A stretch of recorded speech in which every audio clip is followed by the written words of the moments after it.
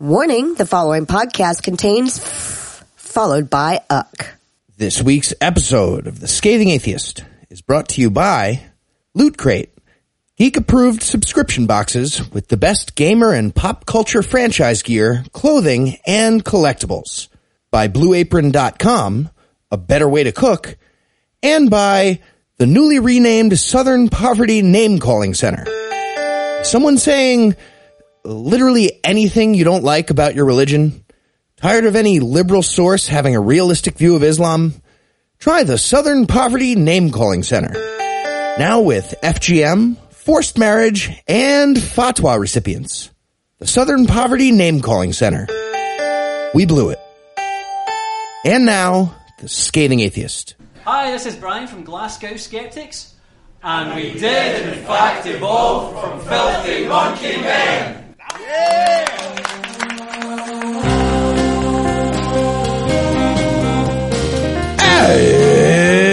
It's Thursday. It's November 3rd. And what's a guy gotta do to get on an anti-Islamic extremist list around here? Not much. I'm No Illusions. I'm Eli Bosnick. I'm Heath Enright. And from New York, New York, and Secret Lair, Pennsylvania, this is the Scathing Atheist. On this week's episode, Mo delivers us the Quranic equivalent of digging in your skin for microchips. We learned that those guys with sheets at the Christian haunted house weren't ghosts. And Samuel L. Jackson will get added to the SPLC hate list for using the N-word so much. But first, the diatribe.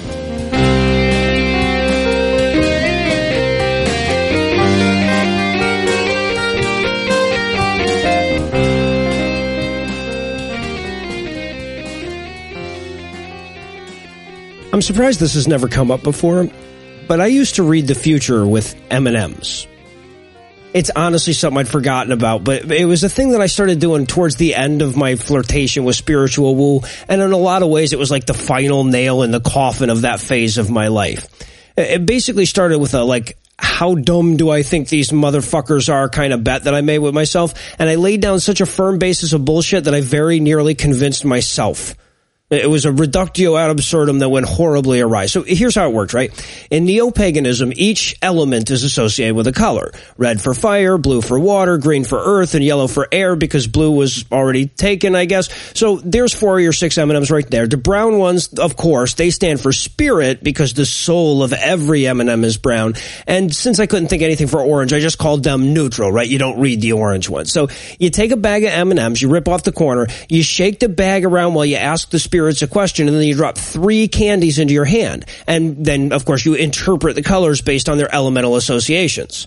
2 greens and a blue, well, that's the river. That means you should stay on course, right? Or a yellow, a red, and a green, well, that's the desert, and it means you're closing yourself off from the people around you. Now, believe me, I didn't go to all the trouble of coming up with something for every possible combination of M&Ms. I would just make something up on the spot that seemed to fit with the question I was being asked and, kind of associated with those particular colors or whatever. So there was no trick there. It was just a way of disguising fortune cookie type advice. But if you start off with a bunch of people who lend credence to interpreting tea leaves and tossing coins to read the I Ching, they can't really mount a logical argument against you doing the same shit with a bag of M&Ms, especially when my candy was getting the same results as their playing cards or whatever. In fact, in a weird way, it kind of made me more legitimate to these people because, I could see beyond the constraints of tradition and apply divination to the entire world. And let me tell you, if there's anything that causes you to question the intellect of your acquaintances more than them believing you when you say you can read their M&Ms, I don't know what the fuck it is. Right? At first, it was just a way to get people to talk to me at parties, but there actually came a point where a friend told me that they were facing a tough decision at work and wanted me to read their M&Ms before they made it. Now, I don't want to degrade the intelligence of these people too much because I was one of them, and I'm pretty sure I was smart back then. I just had a bunch of shit information and no real knowledge of how to evaluate it. What's more, I don't think anybody actually believed that I was tapping into the Akashic record with chocolate. If they were anything like me, they were just playing along with the unspoken understanding that I would also play along with their bullshit now. More than anything, they were starving for validation of their worldview, and they were willing to take it however it came. If I could offer them another thread to weave into their tapestry of motivated reasoning, they weren't going to fight too hard on the logic behind it. Obviously their rational minds resisted, but as long as they could piece together a question like, but how could he have possibly known I wasn't letting people in, and then change the subject quick before their rational minds would answer that question, they had another nugget that they could cling to, right? And that's the truly pernicious thing about this whole mindset, because to varying degrees, these people are actively allowing themselves to be taken advantage of in exchange for a taste of being right. And of course, where there are willing victims, there will be no shortage of charlatans ready to take advantage of them. I came really close to being one of those people. I mean, you know what? Fuck that. I was one of those people. I never charged anybody to read their tarot or cast a hexagram or read a candy-covered drop of chocolate for them, but I definitely took advantage of people with that. There were plenty of times that people would smoke me up or do me a favor or cut me a couple lines because I was that guy that gave them that awesome tarot reading. And I definitely got laid a couple of times by being the spiritual guy who was in tune with the M&Ms or whatever. And even if I could forgive myself for all of that shit, there's no way to argue I didn't take advantage of my friends and complete strangers when I gave them random, uninformed, and potentially damaging advice and assigned it to some vague divine source. And that's the key. Right? Whatever caveats I put on it, the product at the heart of my sales pitch was inherently damaging. People were picking their way through the world trying to figure out what was really going on, and I was leading them away from the truth for no greater purpose than making myself look good. I was really good at bullshitting people and then wrapping it all around a plausible science-y explanation and then convincing them my tarot deck had magical powers. There's no way to take advantage of that set of skills without doing damage. Look, I get angry on the show a lot. It's kind of my thing. But for the record, the most genuine anger, the most visceral anger that I have is the stuff I reserve for myself. I got into the skeptical movement as penance for the bullshit I'd inflicted on the people I cared about, and I'm a long ways from parole. They're talking about your Jesus. We interrupt this broadcast to bring you a special news bulletin. Joining me for headlines tonight are two SPLC anti-Islam extremist hopefuls, Heath Enright and Eli Bosnick. Fellas, are you ready to kick things up a notch so we get to hang out with Maajid and Ayaan? All right, let me try it out. I got this. I know the Quran is the word of God and everything, but maybe a genocide of the Jewish people is a bad idea. Did I get it? Did I make it on the list yet? Probably. That's probably enough. I really looking forward to proving to all my Twitter trolls that the KKK is a hate group now that the SPLC doesn't count anymore. Thanks for that, guys. And obviously we'll have more to say on that in a moment, but before we do, a word from our first sponsor this week, Blue Apron. And now, the Scathing Atheist Guide to Cooking, sponsored by Blue Apron. With Blue Apron. Go to blueapron.com/scathing, check out this week's menu, and get your first 3 meals free with free shipping. Just select your meal plan, choose delivery options that fit your needs, and then use the step-by-step, easy-to-follow recipe card and pre-portioned ingredients to prepare any of Blue Apron's fantastic meals in 40 minutes or less. Love how good it feels and tastes to create incredible home-cooked meals with Blue Apron. Without Blue Apron. Go to grocery store. Find parking. Man, this parking is far. Fine. Okay. Try to read own grocery list. Does it say scallops? What? Why would I write down? Oh, scallions. What's a scallion? Decide to ask girl at grocery store, who's obviously going through a thing, where scallions are. Yes, I know they're in produce. I don't know what they are. Karen. It's fine. Check self out. Swipe frozen peas over laser 900 times with no result. Beg frozen peas robot to allow you to buy frozen peas from robot. Consider miming self-checkout and leaving with free groceries. Decide against it. Take groceries home. Forget to cook because you're exhausted now and you don't have 9 hours to figure out the recipe your sister sent you on Pinterest. No, I'm not on Pinterest. Why? Because I'm not planning a wedding, Lily. I'm not planning a wedding. Forget to cook tomorrow because we said we'd do that thing with your friends. No, I'm not trying to cancel. I'm just saying we said we'd do that thing. Forget to cook for a week and a half. Throw out spoiled scallions. Eat Chinese food so often that they know your voice on the phone. And this has been the Scathing Atheist Guide to Cooking. Remember, to get your 3 free meals with free shipping, go to blueapron.com/scathing. Blue Apron, a better way to cook. I click it and it just says, do I want to repin? I don't know what a repin is. And now, back to the headlines. And in our lead story tonight, and in our sponsor introduction and headlines intro, the Southern Poverty Law Center lost a lot of cred this week when they added Maajid, Nawaz, and Ayaan Hirsi Ali to their list of anti-Islam extremists, and not just because they didn't also include us. They announced these controversial additions last Tuesday, and by Wednesday we'd basically all stopped taking them seriously. Now, to be fair, here's the dilemma the SPLC faces. Either you have to pretend that Nawaz and Hirsi Ali are bigots, or you have to admit that Islam is the fucking worst. And apparently, they want to admit that less than they want to be accurate.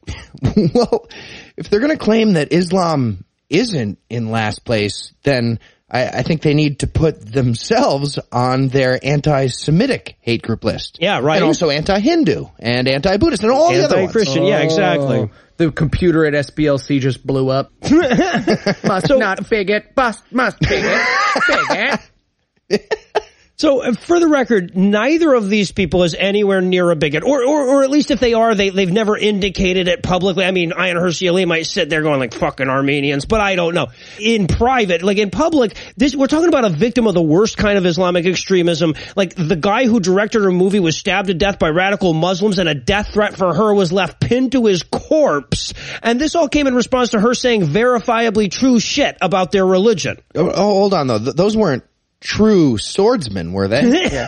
And to be fair, she probably had a pretty strong bias after someone killed her friend and pinned a death threat to her friend's corpse, you know. Well, but the honest truth is the fact that she wasn't radicalized into a bigot from that is pretty fucking impressive. But Maajid Nawaz's inclusion is even more baffling, as one would be hard-pressed to find a more moderate voice calling for Islamic reform. Also, he's still a fucking Muslim. So I guess if he commits suicide, the SPLC is going to call it a hate crime. Right. And we got to point out here that this is a list with Pam fucking Geller. And worse. I say with a significant amount of pride that I've done a shit ton more to make this list than Maajid. I just don't have the Twitter following. I'm just throwing it out there. I'm just saying, like if there's going to be a party or a club, get featured on Pathos.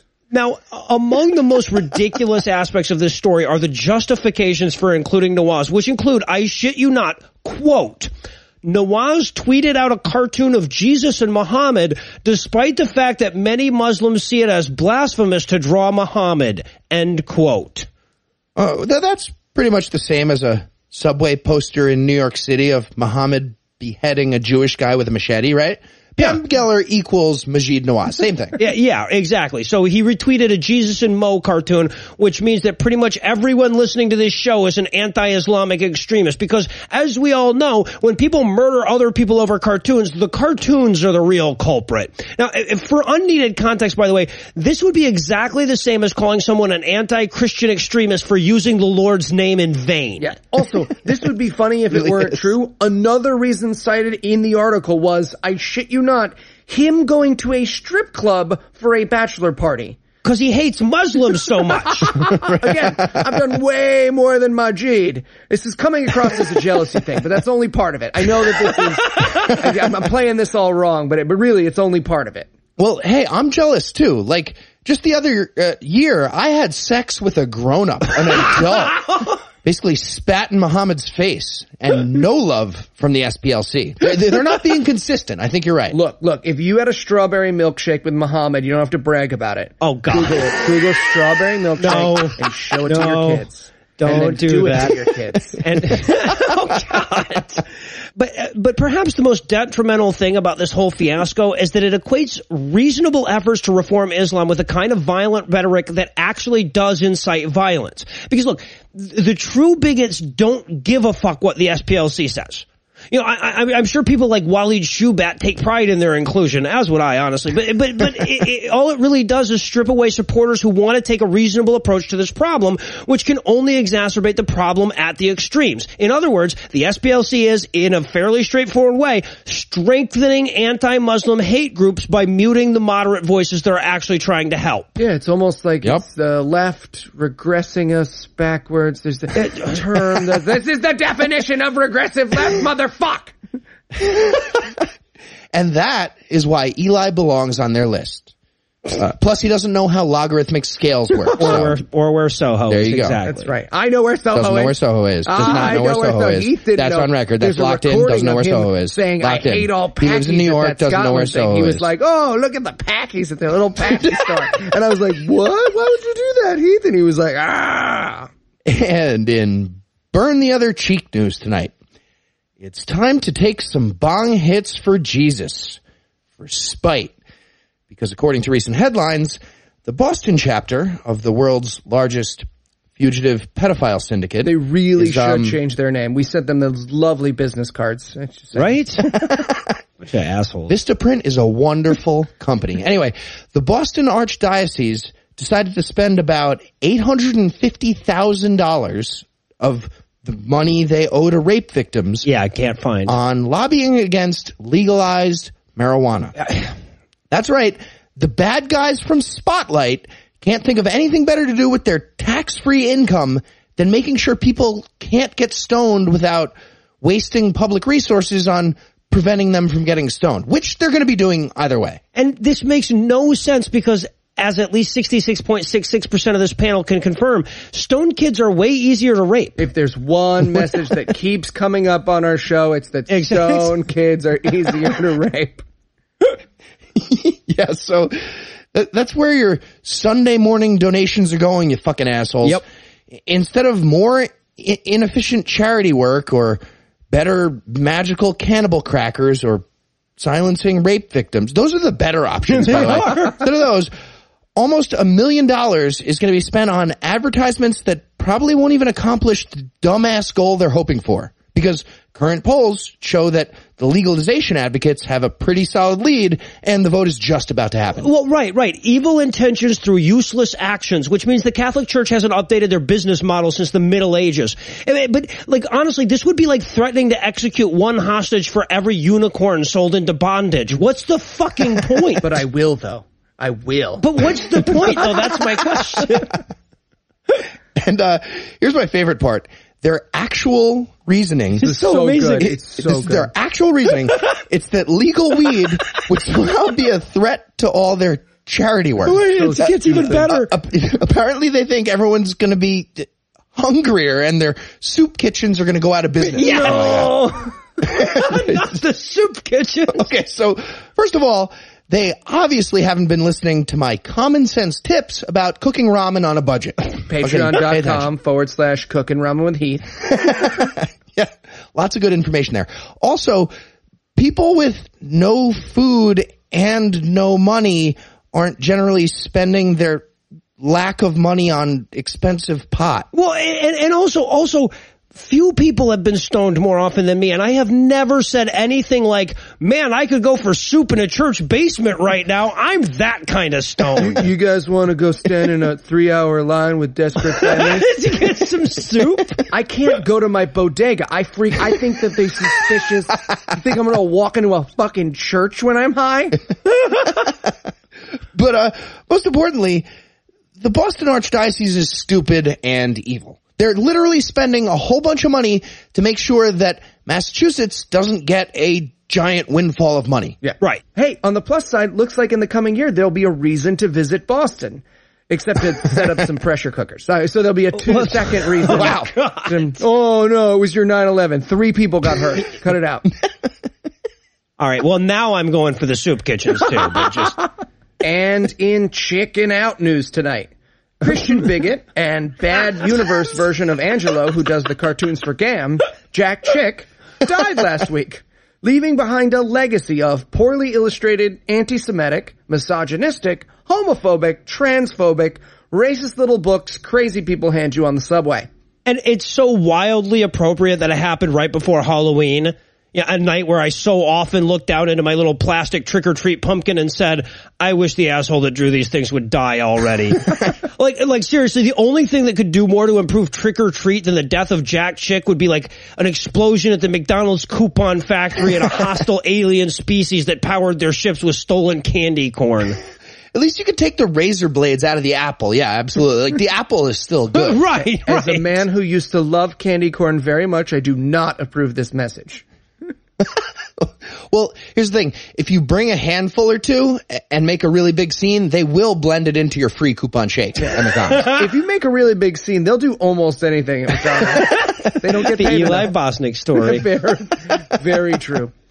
Chick was famously private about his own life and honestly was very likely a pen name for a whole bunch of bigots, but the guy who just died was born in California, served in World War II, and was saved by his wife while listening to an episode of the Old-Fashioned Revival Hour on the radio. And on that day, he swore he would pass along the message he heard by drawing cartoons about how gay people are infested with demons. Not sure where that connection came in. Well, and by the way, and not in like a sexy Japanese way either. What, you mean blurry? Yeah. Only on the pubic hair. Everything is blurry if you're crying. The point is, he's dead, but his legacy will live on in spoof films like Dark Dungeons and the mockery of people like us. There you go. And while we dance on that grave a little more, we'll take a quick break and give you a long overdue dose of my lovely wife, Lucin. A man wrote the Bible. A whore is what she was. If it's a legitimate rape, It makes you a slut, right? Cooking can be fun. Hey, I'm proud of a man. This week in misogyny. Well, the boys are back at home.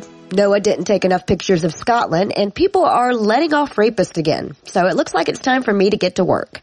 My first story this week won't surprise many of you, and honestly, that might be the most depressing part.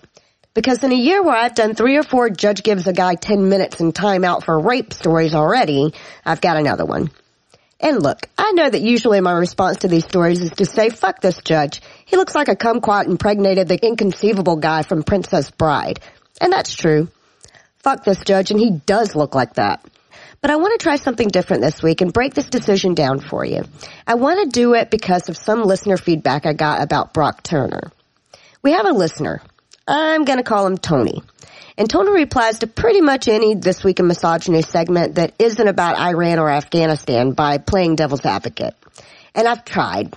Honestly, I have. I hate to sound bitchy, but I have poured hours of my life into explaining everything from the wage gap to maternity leave to this dude, and between you and me, I'm not sure I made a dent. And sure enough, when the Brock Turner thing happened, he chimed in. His point was basically that he didn't understand why I, and others like me, were so upset about the light sentencing. Did I just want to see Turner punished out of a sense of revenge? So rather than moving right along, I want to really break this down for you because it's important you and Tony understand just how insidious this and the other decisions like it truly are. So first, the facts. Last week, an eastern Montana man admitted in open court to repeatedly raping his 12-year-old daughter. And as punishment for his crime, the judge, John McKeon, handed down the hefty sentence of, I shit you not, 60 days in jail. Instead of the mandatory minimum of 25 years with a recommended sentence of 75 to 100 years. And as has happened many times this year, the press got a hold of the story. People were mortified, people signed online petitions, rinse, repeat. And also, as has happened many times this year, McKinnon released a letter to the Associated Press explaining his decision and his reasoning. First, he points out that technically the recommended sentence was always pending an evaluation. Then he explains that the defendant will be registered as a sex offender, and then concludes by pointing out that nobody asked for a harsher sentence in court, including the victim's mother and grandmother, who pled on the rapist's behalf. He also, again, like many of the judges we've heard from this year on cases like this, goes on to talk about the importance of rehabilitation and the futility of punishment, yada, yada, yada. And you know what? If this were consistent, I'd agree. If this judge had never handed down a jail sentence to an addict for possession or incarceration for someone in desperate circumstances for theft, I'm on board. I would count him as someone who inherently understands that the punitive nature of our judicial system is broken, and I would commend that. But, of course, that's not the case. No, this asshole and the many other judges like him seem only to get bit by the mercy bug when it comes to violation of women's bodies, and that is what's so problematic about these decisions. If you want to reinforce a misogynistic rape culture, a culture that makes women afraid to report when they've been sexually assaulted, creating a system that makes reporting rape an ordeal with an ever-diminishing chance of justice is a great place to start. Think about it. Based on any study you care to name, huge swaths of assaults on women in this country go unreported. And they largely do so because we work in a legal system that, purposeful or not, is hostile to women. Getting a rape kit? Degrading, frightening, and often painful. Reporting a rape? Again, terrifying, uncomfortable, and disheartening process.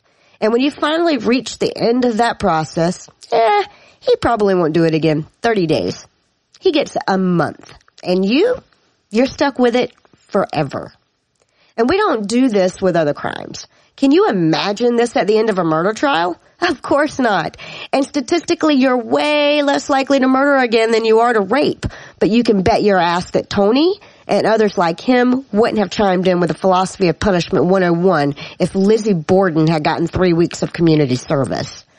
And that's the distinction that's pretty fucking important to understand. I and many others like me aren't mad because we thirst for vengeance.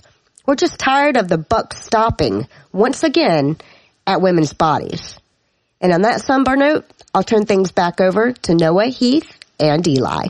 Thank you, Lucinda. And in Do Not Pass Pokemon Go news tonight, back in August, Russian YouTuber Rusla Sokolovsky posted a video of himself playing Pokemon Go in the equally ridiculously named Church of All Saints in Yekaterinburg. God damn you. In Yekaterinburg. In an attempt to show viewers that people could be arrested for playing the game even though it's entirely harmless. But, as with all things Putin, the crazy doubles down because he actually was arrested in his video about how ridiculous it would be to be arrested for doing that thing, and charged with inciting hatred and offending religious sensibilities, which is ridiculous. The only way to incite hatred with Pokemon Go is to keep sniping a gym out from under me. Where are you, motherfucker? Where? I will stay at this Starbucks until midnight. I ain't got no bedtime. You are very likely a child. Yes, you do. You have a bedtime. I've been following you around for months, sniping your gyms. You have a bed, and you're just drinking those tepid soy lattes. It's revolting. They are kid temperature. Sorry I don't fill my mouth with lava. They want you to at Starbucks. Some bored girl leaves it boiling. Pikachu. Quite. I'm sorry, you guys have combined coffee and fucking Pokemon. Now I am completely lost. Anyway, he's been under house arrest awaiting his trial. However, he violated it, and this week he's been told he'll have to spend the next 3 months in a pre-trial detention center as a result. Again, for playing a video game where he could be sentenced to several years in prison. Ridiculous. No matter how bad we get, Russia will always be the bad guy. Exactly. Very impressive. And finally tonight, in What the Fuck, You People Are Monsters news. Right? Group called Tyrone Tapler Productions organized a haunted house this year at a public elementary school in Chicago that was set to include a depiction of the Pulse nightclub massacre. Yes. Just in case anyone's not familiar, that's the tragic mass shooting from last June in which 49 members of the LGBT community were brutally murdered by a bigoted lunatic named Omar Mateen. Well, as it turns out, that was the perfect horrible tragedy to exploit if you're building a Christian-themed Halloween attraction that teaches kids all about the terrible secular activities that can send you to hell. Like gaying, for example. Yeah, exactly. Yeah, kids, be careful. If you're gay, people will hate you enough to kill you, and then maybe use you as an us. I'm talking about us. I don't know why I thought this would work on you. Well, now, but to be fair, though, in their defense, it's been a long time since I've been truly scared by a haunted house. And this one did it from 750 miles away without even opening. Yeah, so, pretty impressive. Yeah, so this is actually a thing they do, like in general. Instead of a normal haunted house, Christian groups often make what they call a hell house instead. Mm-hmm. And it's meant to scare kids into accepting Jesus so they can avoid eternal damnation. It doesn't normally include a reenactment of specific hate crimes, but it's pretty standard to include, like, hate speechy, homophobic lessons similar like that. Christians ruining everyone else's holidays while pretending we're ruining theirs. Right. Yeah, religioning once again. Now, I'm not sure if it's possible to make this event any worse, but the promotional materials for this particular Hell House also mentioned a botched abortion exhibit and a reference to the 2015 Charleston church shooting. No idea how that relates. And honestly, I can't even tell if they think the shooter was the bad guy, which is even more terrifying. Okay, now this next room's a thinker, kids. And in here, you'll see a finch imperceptibly modifying over generations. Ooh. Don't worry, it can't touch you. Okay, but there is a bit of good news. At least one reasonable person from the Chicago public school system managed to hear about the plan to reference the fucking Pulse massacre and was eventually able to get the event canceled. Regardless, though, this is just another great example of why religion is poisonous and requires sane people to run around doing hazmat security and, like, hitting crazy people on the nose with newspapers. No. Bottom line, this is possibly the most offensive thing they could have done, short of a haunted house about the risks of Judaism during a National Socialist movement. What the fuck is wrong with you people? Okay, but the bright side is you do know that there was a moment where some poor principal like picked up the phone and was like, "Oh yeah, the church is doing a haunted house." They're doing what now? Oh, it's a bad week to be me. All right, so anyway, this is our post-Halloween episode, so we decided to roll with that theme. Sorbo, if you're listening, start taking notes for next year. We've already got 30 seconds on the clock. We're looking for bigoted Christian horror movies. Go. All right, things that would scare Christians, obviously. Okay. How about They Live? And apparently that matters now. Okay, man, I knew I wasted the inner sexorcist. Okay, how about Rosemary's Baby Killer? What about The People Under the Upstairs Lounge? Backdraft, similar. Or maybe The Queer Hitched Project? It's like just amateur gay porn. Oh, the homoing. Just a little kid riding around in short shorts on a seatless tricycle. Fuck. All right. No idea what you're going for there. We're The keeping it in the show. Omen. Oh, little I kid, see. The Homan. I'm going to go with Homan. I think you just need the visual. Right? The visual is the important part. Everybody got a tricycle bar up his butt. Cause he's no, I think everybody understood. No, that I got. That part. Because he's a homosexual. All right. Yes. Well, now everybody gets it. Good. Yeah. Still three people who will tweet at me because they didn't get it. All right. What about, I'm going old school. The Cabinet of Dr. Ben Carson. He thinks being gay is a choice because of prison rape, just to explain. Right, Somehow he connected those dots. It scare the fuck out of me, his cabinet anyway. Okay, how about Let the Right Muslim In? Oh, I'm so glad you guys liked that one. I was going to go with 28 gays later, and I switched to that at the last minute. Oh, I know. It's good. That's a good one. Also Swedish.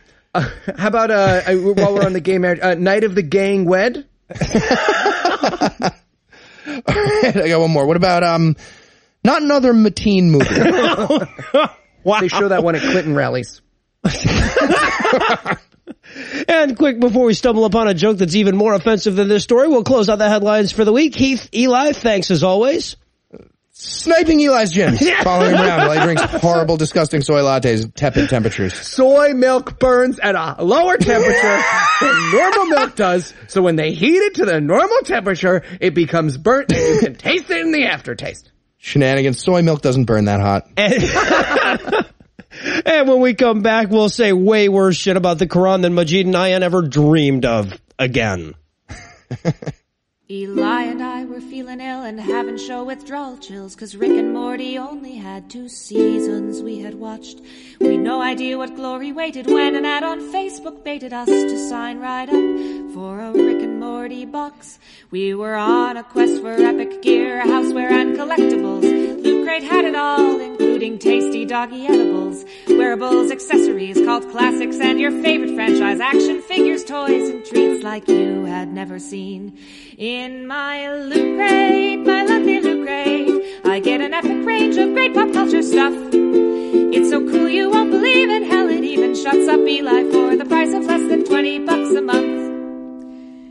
We could not not believe our luck, and even though it really sucks to have to wait for brand new seasons of our favorite shows, Loot Crate makes the waiting easy, sends us lots of toys and teas. Remember, you could get it too. It's simple, don't you know? Be the envy of all your friends and get your 100% exclusive crate from lootcrate.com/atheist. And enter our code atheist to save $3 off. That's $3 off of any new subscription. To your Loot Crate, your monthly Loot Crate offers an epic range of great pop culture stuff. It's so cool you won't believe it. Hell, it even shuts up Eli for the price of less than $20 a month. Get excited, kids, cause November's Loot Crate theme is gonna be magical. No, really, that's the theme. It's magical. Loot Crate has cast a powerful, ancient spell to deliver you your November's Crate, featuring bewitching items from Doctor Strange, Fantastic Beasts and Where to Find Them, Big Trouble in Little China, and so much more. Do not wait, for you have until the 19th at 9 p.m. Pacific Standard Time to subscribe for November's Crate. When it's over, it's over. Do not wait. Go to lootcrate.com/atheist and enter our code atheist to save $3 off all new subscriptions today. As we inch ever closer to the winter months, you may have thought to yourself, 2016 has been pretty good so far. And if you have, at least part of the reason is that you didn't commit to reading the fucking Quran this year. But we did. And the result is that I haven't looked forward to a ball dropping this much since puberty. I feel like one of mine dropped, but the others stayed put. Is that normal? I feel like that, too. It's like an Astro Jacks. That's standard, right? That's a Toy Store Insider deep cut for those of you at home. Exactly. Astro Jacks are anal beads a guy's wife found. And of course, joining us for the anti-penultimate Quranomaniac segment is the lovely and still somewhat under the weather Lucinda Lugeons. Lucinda, so glad you haven't divorced me over this yet. That you know of. Ooh. Okay, well, while I text Andrew about sheltering some income, I'll let you start us off with Surah 56, The Inevitable, or The Inevitable Event. All right, and of course, the inevitable event in question is the Muslim Judgment Day, where the earth shakes and the mountains all turn to dust. Yep. But the new bit here, I guess, is that we'll all be divided into 3 groups. The forward group, the right group, and the left people. Yeah, the apocalyptic on-sign kick of destiny, I guess. Well, the Saudi version is more confused than anything else in this part, and also kind of angry about being confused. Muhammad's like, okay, so those on the right hand, who's on the right hand again? It doesn't matter. Those on the left hand, wait, who's on the fucking left? Who's on line, or whatever? Fuck you guys. The front people are at the front. I'm a hundo P on that. Assholes. It's like drunk friends trying to figure out who's riding with who in a Denny's parking lot. Just like, okay, so if I sit on my lap while I drive, we're fine. Also, I have to address this. We got the best possible piece of feedback we could a few weeks ago. Apparently, there is a rare, and most people apparently know this, I did not. Apparently, there is a rare but still used apologetic about the huri, or the virgins, and that's that the virgin is actually a mistranslation of raisin. That's right. What? Sun-made. 72 fucking motherfucking raisins waiting for a guy. And I have to admit, it will be worth Islam being true and going to Muslim hell as long as I get to watch a suicide bomber show up in heaven to a bowl of 72 raisins. I mean, I'm 100% in. Hold on, though. I think it works either way. You ever fuck a bowl of raisins? Don't sleep on raisins. I like the wrinkles. Good times. Do I have a senior citizens dating site for you? Yeah, right. This episode is sponsored by Blue Apron. Don't eat those. But there was one part that I didn't understand here. Why would anyone want a recliner made of metal string and really sharp gemstones? That's the chair situation in top heaven. It sounds terrible. I don't know. He also gives us a brief, it's still pretty good description of runner-up heaven.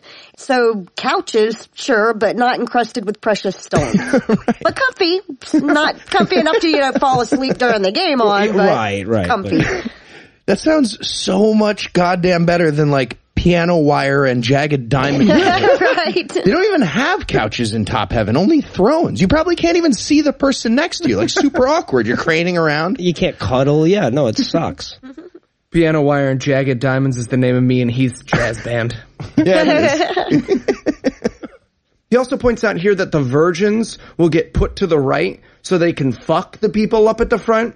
Like, it seems kind of like a bad reward to me. Like, hey, Aisha, good job on the virgin thing. So, this is Ahmud, you know, he's a fronter. It's like an episode of Black Mirror. Black Muslim. And then we move on to those poor bastards on the left. Oh, poor bastards. Yeah, and he's still super confused here. Exact words. And those on the left hand, who will be those on the left hand? Well, right. That's exactly what it says. I was trying to figure out, like, does he not know, like, okay, is it facing Allah or, like, is it stage left? How do we do this exactly? And listen to this description. He says that they face, quote, scorching wind, scalding water, under the shadow of black smoke. Not that cool or refreshing black smoke, mind you. Yes, he literally points that out. Yep. So L.A., like, bad people go to L.A. when they die. Yeah, when they live, when they die. Bad people belong in L.A. That's not just in the emails to Eli Bosnick. And then he tries to take credit for my ball juice, which I found kind of fucked up. Yeah, actual line in my translation, Surah 56 verses 57 and 58, quote, "We have created you. Why then do you not accept the truth? Have you thought about the semen that you discharge? Of course I have. Did you create it or did we?" End quote. So the argument from can you make nut butter, another new one for me. I don't. Yeah, not really convincing to the female readers. Hey, I'm just saying I am very much looking forward to telling people I didn't miss your tits. Allah missed your tits. Allah wants to cure your breast cancer. That's his thing. And your colon cancer. Also, I think he should have to do my laundry, too, if we're being fair about who caused what. At least do the sheets, Muhammad. Come on. Yeah, there's a sock under Heath's bed that Muhammad owes at least 4 washes to. Several socks. And that's all we've got to say about that, Surah. So now we can move on to Surah 58, the pleading or the pleading woman. Yeah, a bunch of different titles here, but they all mean the same thing. We're going to deal with the lady concerns a bit here. Mm-hmm. The important shit, like when your husband says you are like his mother's back to him, are you really his mom? It's so weird. Which is, as near as I can tell, what we're actually talking about in this surah. That's all. Oh, it's ridiculous. I'm pretty sure the Saudi version is literally reminding Muslim men that they can't transform their wife into their mom. Like an actual warning about that. Yeah. Like what the fuck was happening in Medina before this was written? Right. Just gonna rearrange this family picture a little bit. Yeah, you go there. Well, I also love if you back away from this for a second, you realize that a euphemism that basically equates to I would sooner ass fuck my mother made it into a holy book multiple times. Yeah. Number 2.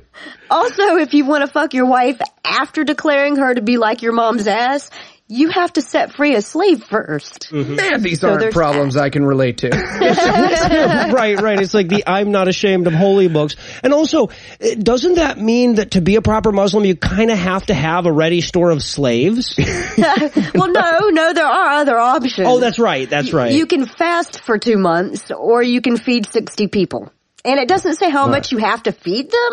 So I'm pretty sure you can fuck your divorced wife for a bag of M&Ms. You can tell it the future doesn't with specify. that, too. That is an ad for Islam I can get behind. Fuck your divorced wife for a bag of M&Ms. Tom from Cognitive Dissonance, too, probably, yeah. But hold on, I think I have a loophole for this one. So you declare your wife to be your mom's ass, you enslave her, release her, and then fuck her again. Or don't release her and just fuck your slave. I think the principle of fucking your slave whenever you feel like it, that supersedes the other thing. I feel like Muhammad would agree with you there, yeah.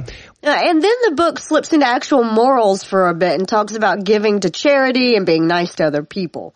Don't worry. A couple verses later, he's talking about all the organs Allah's gonna violently rip out of the bad people on Judgment Day, though. I know, I got worried for a second. Yeah, don't turn over a new leaf now, man. We have 2 more segments to go. Mo took his meds for one day. part of one day. And then we get Surah 59, the mustering. And this is yet another example of Mo abusing his power. This whole chapter is about how when the Muslims sack a town, it's probably best if Muhammad gets a way bigger cut than everybody else. Well, just right out of the gate. And he's not even trying to disguise that. No. The best he offers is, I know it's a lot more than my share, but I'm probably going to spend it on orphans and shit. You know me. Now, bring me another nubile 11-year-old, please. Brings a whole new meaning to trickle down. It's sticky though. It doesn't trickle. Yeah. That's the lie. Yeah. No, the supply side. We need tighter. An experiment. The supply side's a lot tighter. It's true. And then in verse 21, he claims he can destroy mountains with the Quran. This strikes me as a testable claim. Right. Yeah, but I can't do it while you're looking. So everybody turn around for 65 million years. Turn back around. Oh, you're all skeletons. What does see Allah go on fool us with Penn and Teller now? Like, we noticed your mountain looks a lot like a bird cage. Yours does. And that brings us to Surah 60 with the titillating title, She That Is To Be Examined. So like strip search porn. Or at least that's what I was hoping for. And this one starts off with the unambiguous command not to be friends with non-Muslims. And he makes it abundantly clear that this includes your parents and your kids and your family and shit. Don't run around with non-Muslims. They secretly want to devour your brain. Right. Yeah, and I'll know if you're friends with them, because, like, that's the first shit your ears will tell me when you get to heaven. Also, in verse 4, he points out that Abraham hated people who believed the wrong shit, and so you should too? Yep. Yeah, okay, so I just want to be sure I have the right person here. Abraham's the guy who thought it would be a good idea to stab his son to death, right? Yeah. Because the voice is in his head, and then he stopped at the last second because the voice is in his head. Yeah, good source for epistemology advice. Abraham. Perfect. Absolutely. Then we do a deep dive on women appraisal, and how much you have to pay for Muslim wives versus heathen sex slaves and the like. Yeah. Yeah, and as far as I can tell, you're allowed to buy mail order wives as long as you pay for shipping and handling. Seriously. Yep. But if they send you a heathen, you can demand like a prepaid return label. Keep them as fuck slaves. Do I have that right? You do. Yes. You do, though. If you put it in modern parlance, that's exactly what he's saying. Pretty much you can do you don't have to do the friends and family payment on PayPal. It's basically what Mo's getting at here. You can do the buyer's protection thing. We also get another one of these which one doesn't belong list from Mo in verse 12. He's describing what you want in a good Muslim wife. So he lists all the shit she has to promise not to do. This list, in its entirety, is not to associate partners with God, not to steal, not to commit adultery, not to murder her children, not to lie, not to disobey that which is right. Circle back. What? Yeah. But see, I feel like as he's given that list, he just looks awkwardly at Judy. You know, he's like, not to lie, not to be a bitch, not to murder your children again. Judy. Not to deny that which is wrong. Fucking Judy. And then he waffles again and closes the surah telling you not to befriend non-Muslims again, and then it's off to Surah 61, the ranks. And honestly, I got to the end of this one and just asked myself, did I read anything just now? Oh, it was, Nothing happens. No, basically, God, pretty awesome. Pretty awesome. Like God. Larry David. Yeah, exactly. I did find verse 5 interesting, though.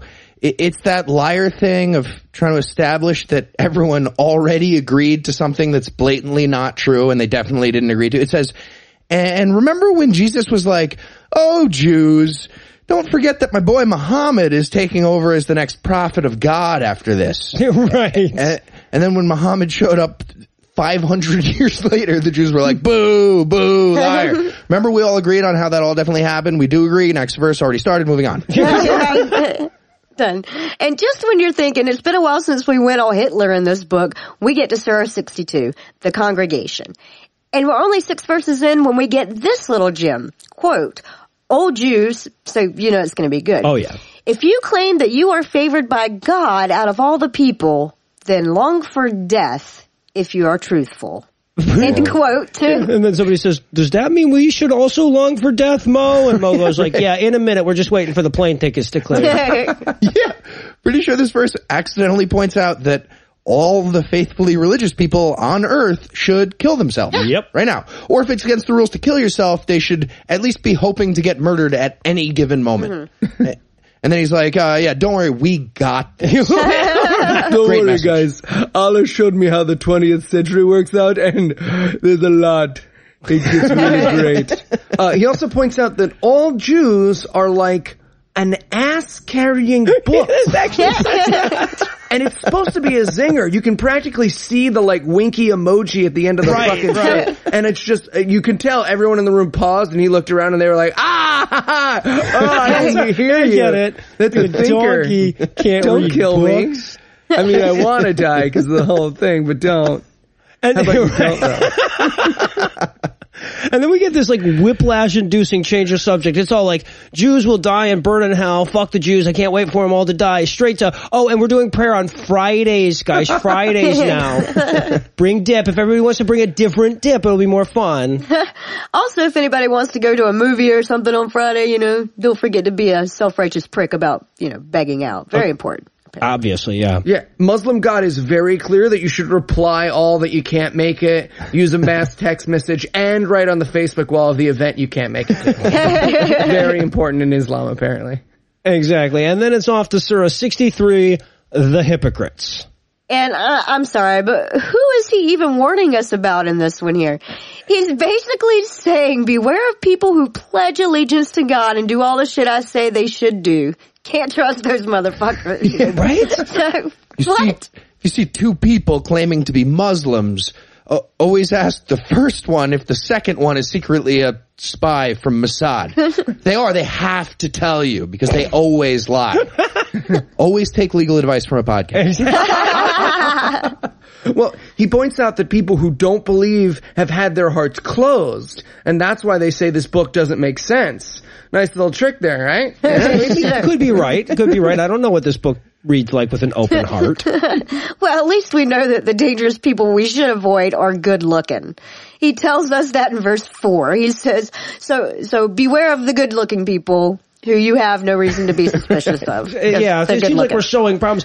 But I also feel like this is another example where it all made sense if you knew, like, who Mo was staring at when he said that. Right. Because he can't just come out and say, and don't trust Larry. That guy's a right. Larry turns around from the mirror. What now? Sorry? He also tells us in this story not to let your wealth or your children distract you from your remembrance of Allah. Literal quote, those who do so, they are losers. End quote. Giving further fuel to my theory that Trump wants to ban Muslims because they know he's stealing from their fucking book. Can't wait for Melania's next speech. Starts out with, "Oh, Jews, 54 score and 7 years ago."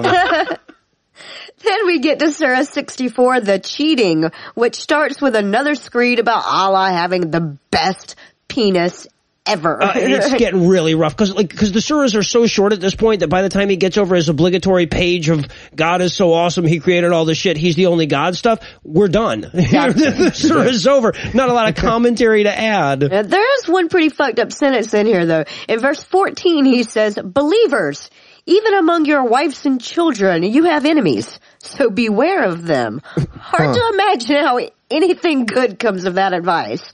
I'm sorry, are you just summarily tossing out the important father-son bonding aspect of a good honor killing? That's true. I don't want to kill my sister. Come on, it'll be fun once we get there. Yeah, you said the same thing about Little League, didn't you? We'll go for ice cream afterwards. For the acid. Okay, fine. But what's the super soaker for? Why is it glass? Don't touch that. Don't touch that. Jesus. And then we get Surah 65, super promising title here. It says divorce. And the most important thing about divorce, apparently, is that you shouldn't divorce your wife when she's on the rag. You've got to divorce her when she's pure. Right. And also, don't run her out of the house unless she's a real bitch. Yeah.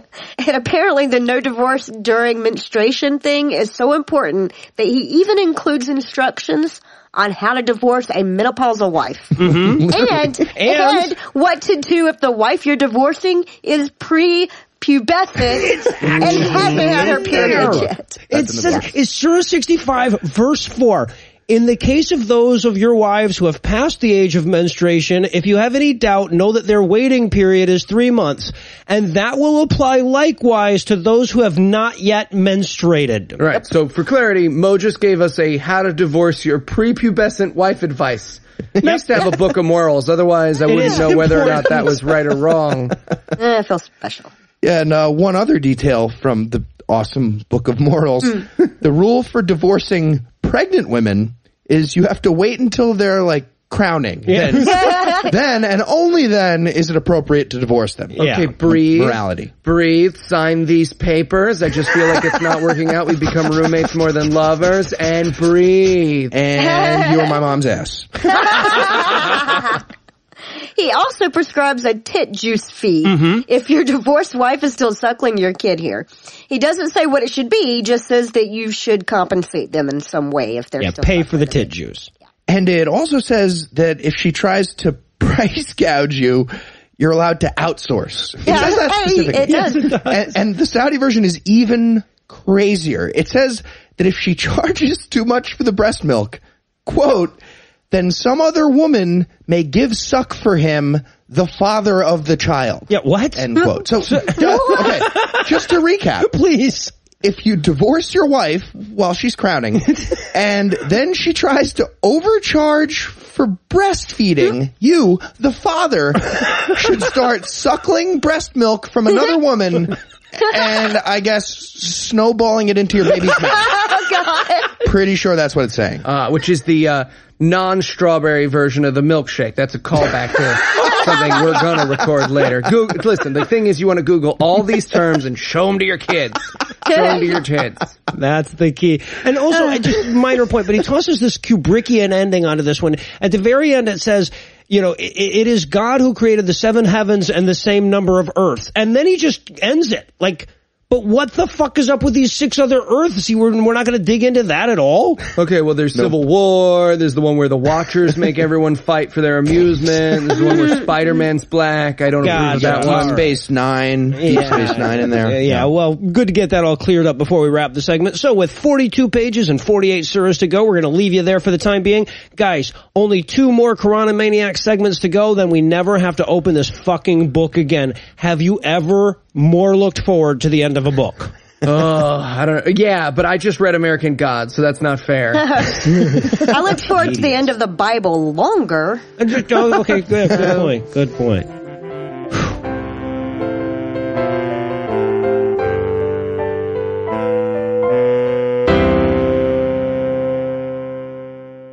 Before we power down tonight, I want to let you know that Puzzle in a Thunderstorm is going to be bringing on an unpaid intern this spring. So if you are or know of a college student seeking credit in the spring semester who could use some real-world experience with a startup production company, let us know.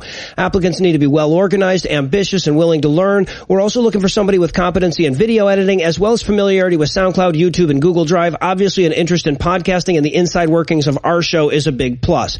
If you or somebody you know wants to earn college credit with Dig Chokes as an added bonus, send us an email with your resume and a letter of introduction to thescathingintern@gmail.com.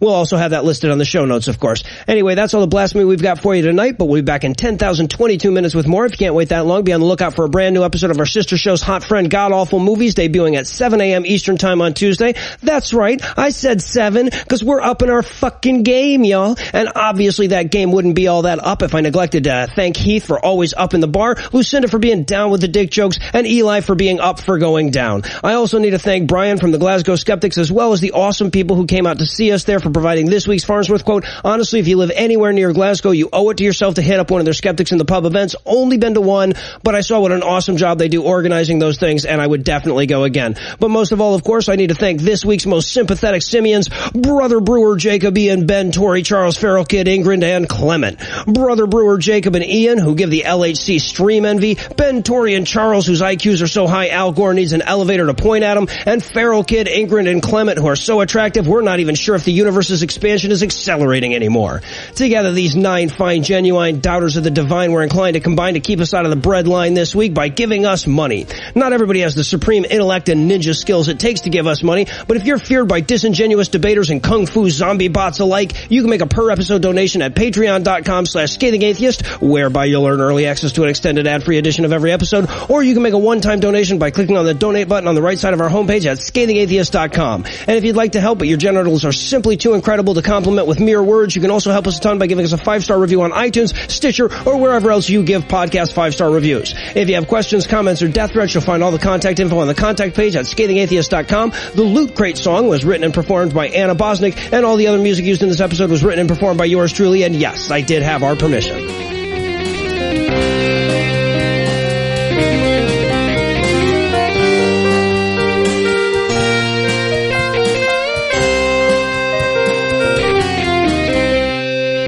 What are those people called? Because they're going to think I mean Arabs. You know, they're actually called sand people. So okay. Yeah, well, that's not who I mean. Edit. The preceding podcast was a production of Puzzle in a Thunderstorm, LLC, copyright 2016, all rights reserved.